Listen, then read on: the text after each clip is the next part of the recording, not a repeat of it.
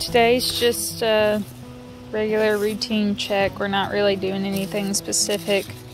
It'll be the first check since we installed the Apivar treatment for the mites, and so we'll see how that's going.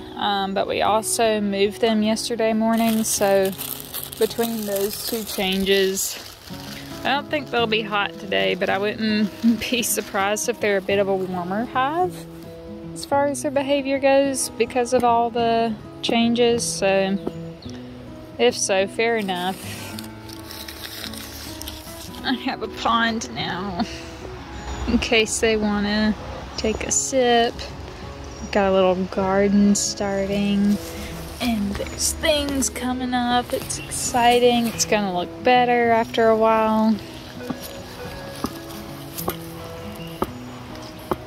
That's it, right?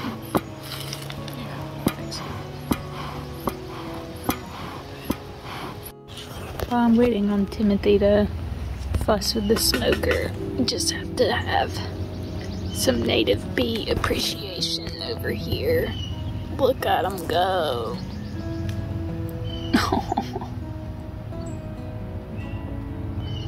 Little bumblebee.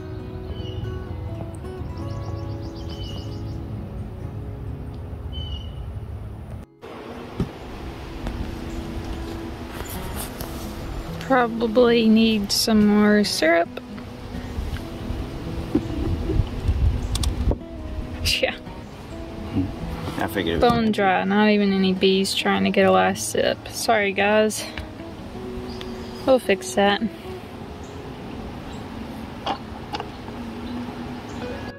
So this is the newest deep that we had put on top of the original one. There's already some propolis action happening up here. Still probably not much built out on the frames if I had to guess, but we'll see. These are just the little Apivar strips.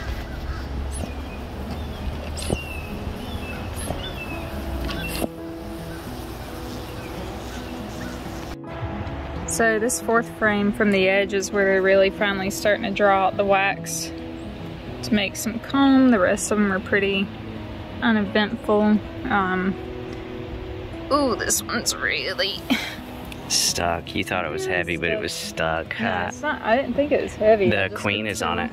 Oh, that's so good. That means she's going to be able to use it to lay brood, and we hopefully, because I was kind of worried that if the queen didn't want to travel up, then we wouldn't get brood and they would start wanting to swarm despite our efforts. But we got a little nectar on this too, so good.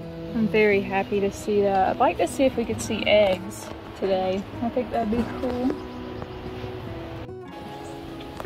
Okay, I'm gonna try and angle it so that you can hopefully see it. But you can see eggs down in the cells, which is pretty exciting. Proof that our queen's laying just fine. Sorry, I'm just trying to make sure and tilt it in a way that you should be able to see it on the video. Hang out right there. Can you see him? Yep. Nice. So that's pretty cool. It's something we really hadn't been trying to show on the video too much, but it's good to know that she's laying. We don't have any laying workers that you can see because that's usually like just a bunch of eggs scattered haphazardly, so pretty exciting to see. Since it's stuck, I'm gonna just keep pushing it that way until it feels like it's broken free. That way I'm not like jostling it so much, pulling it up, but yeah, and it's not stuck as far as edge to edge with these frames. It's stuck because they're building a lot of ladder comb or burr comb between the two deeps. Pretty. Which we'll scrape that up from the top bars of the bottom brood box. I've seen some drone comb the last few inspections, but I haven't noticed any drones crawling around. You can see the pollen inside of some of those. Oh yeah, it's pretty cool. I like the deep orange pollen. And the ones that are filled with kind of a greenish color. I think those are pretty. Okay, and we got less activity on this one. So mainly those center 2 to 3 frames are where they're getting the most work done, and they're still working on the rest. I'm just really glad to see that we've got brood in the process on this newest deep. Look at them go. This is our original deep that we started the hive in. I'm gonna give them a little smoke and then try to scrape some of this away.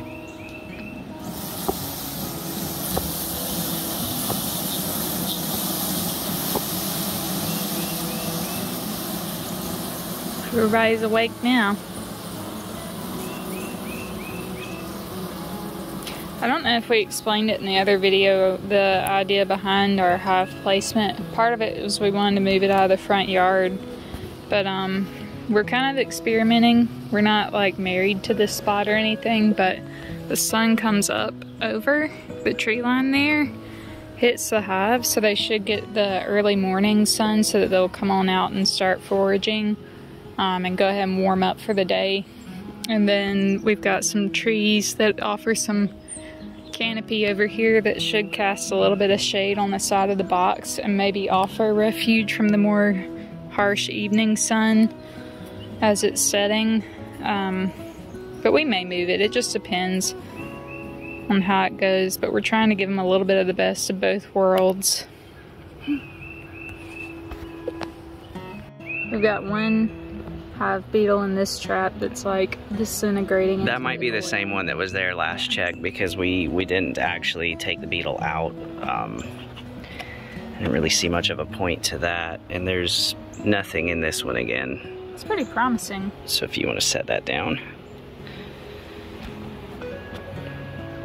I'm gonna go ahead and take our apivar strips out. Now I probably shouldn't be touching this, but it'll be okay. I'll wash my hands.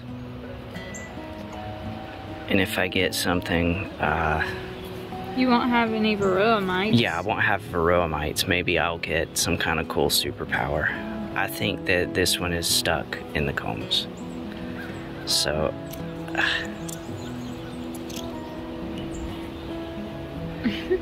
yeah.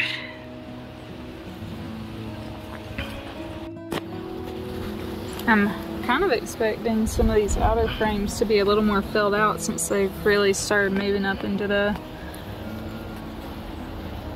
box above it, but not so much.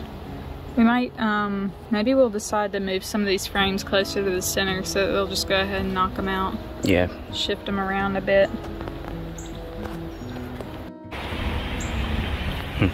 This one feels heftier. Yeah, because there's plenty of capped brood and honey on it. Oh, nice. That's a really pretty frame. Beautiful stuff. That's what I want to see. The other side's just drawn out comb with some nectar.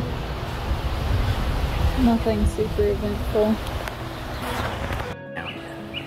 So my side's got a bunch of capped brood and honey, which looks like success. What's that side got? I can't really see. Kind of more of the same. There's capped honey near the top. The cells on the other side definitely don't look like this. It looks a little more wonky. But, you know, maybe the queen just wasn't good at that yet. If that's a thing, I don't know. Here's one of our foundationless frames. Lots of capped brood, can't complain. So the capped brood is this lighter stuff here. More capped brood, which is again that lighter, more flat capped cell, and then you can see larvae developing in these cells. They kind of look like SpaghettiOs to me.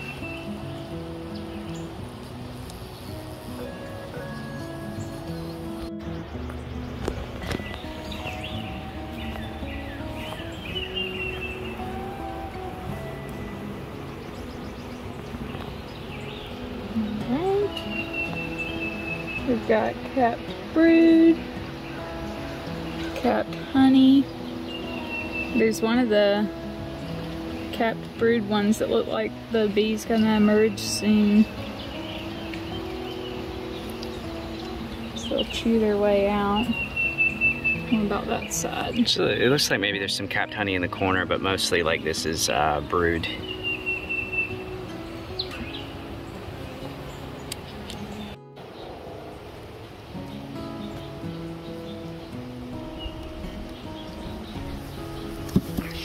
Uh-oh. I felt like a poke, but I didn't get stung. It probably was just walking. It just startled me. Okay, so this one's a good one for different stuff. So this is the cap brood. Again, there's those cap cells that are more flat. But well, the bees moved in front of it. I was gonna say I can show off some drone comb. Okay, there we go. So these cells that are more rounded on the top are the drones, although they do have some play cups in there, which are those with the big holes that are oriented differently. So I don't know if that behavior is going to calm down now that we've added the other deep or not. Can you get that piece of comb? I'm sorry. But yep, those are the drone cells that are more raised like that.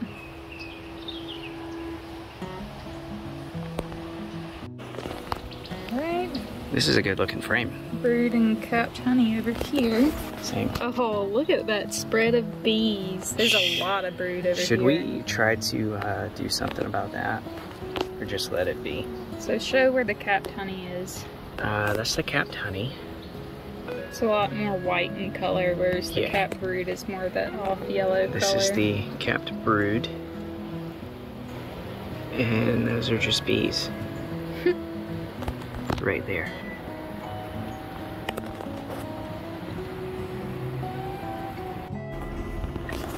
Lots of capped honey, capped brood.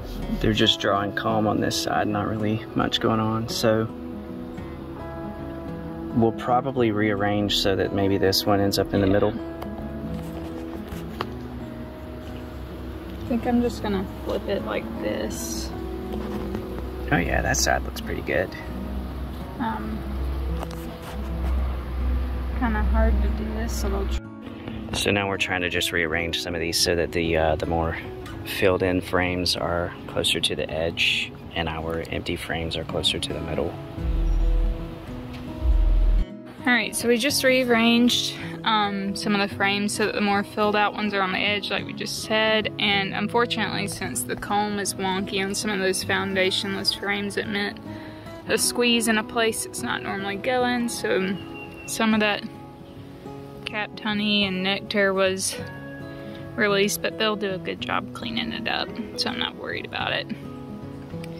Whoops.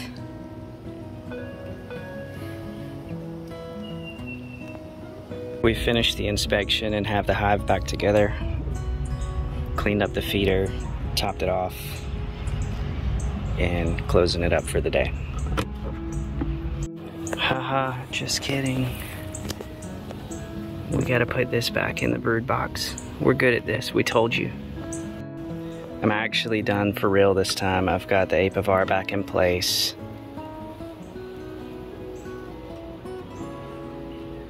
Closing it up. So we think that the hive at this point is in a place where it doesn't make much sense for us to continue to do weekly videos as we do our inspections, mostly because we don't expect too much to change. We already have our mite treatment in place. We've got the second brood box in place. We'll continue to watch out for any pests, and if any other problem comes up that we have to address, then of course we'll probably do some kind of video on that. But I don't really see it being necessary for us to, each week make a video of us pulling out and looking at every single frame and then putting it back only to see pretty much the same thing just on more frames. So, if we come across any kind of cool milestones or if we run into problems, we'll make a video on that and how we address things and so on. But I think we're in a good place now. The hive looks healthy. We'll just keep doing what we're doing.